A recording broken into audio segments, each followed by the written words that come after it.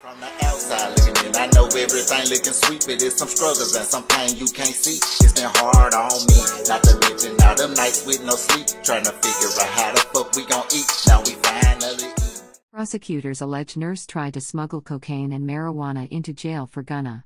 As Gunna awaits trial in Fulton County, Georgia, prosecutors are again making some serious allegations against the Atlanta rapper. According to WSB-TV, prosecutors claimed a nurse was caught attempting to smuggle a bag containing marijuana and cocaine into the jail, supposedly intended for Gunna. Once she was confronted, the woman dropped the bag and took off. Gunna's attorney Steve Sadow completely denied the accusations with, "None of the allegations made today, these so-called new allegations, are accurate."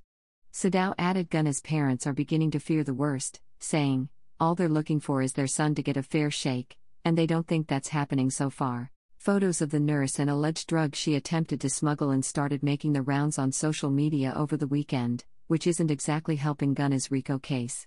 But the 29-year-old has maintained his innocence since his arrest in May. On June 14, Gunna's birthday, he penned an open letter that read in part, "2022 has been one of the best years of my life, despite this difficult situation.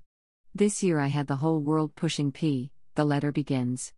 "Growing up from where I come from in a marginalized neighborhood, I never dreamt my art would change my life and the lives of my loved ones. My entire life, I've seen black men, black women and black children constantly attacked, hated, murdered, berated, belittled, silenced, judged, used and held captive." Gunna faces one count of conspiracy to violate the RICO Act.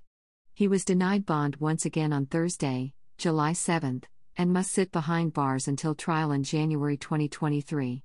Young Thug, who was also named in the same 56-count indictment, will also remain in jail until the trial. From the outside looking in, I know everything looking sweet, but there's some struggles and some pain you can't see. It's been hard on me, not to mention all them nights with no sleep, trying to figure out how the fuck we gon' eat. Now we finally